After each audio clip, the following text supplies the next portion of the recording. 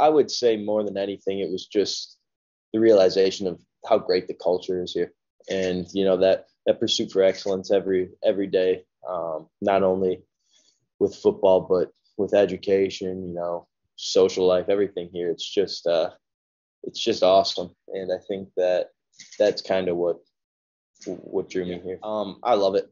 This is what I've always wanted. The guys have made it so much easier to just not only the upperclassmen, but especially just hanging out with the boys in my class. It's been a lot of fun because I mean you never get homesick because you're always with the guys, just making jokes and stuff like that, and you got to wake up for workouts in the morning, and that adjustment's been, for me, it's been a lot of fun. I love it. Definitely. I love Coach Hiestand. He's an intense guy, and I love that.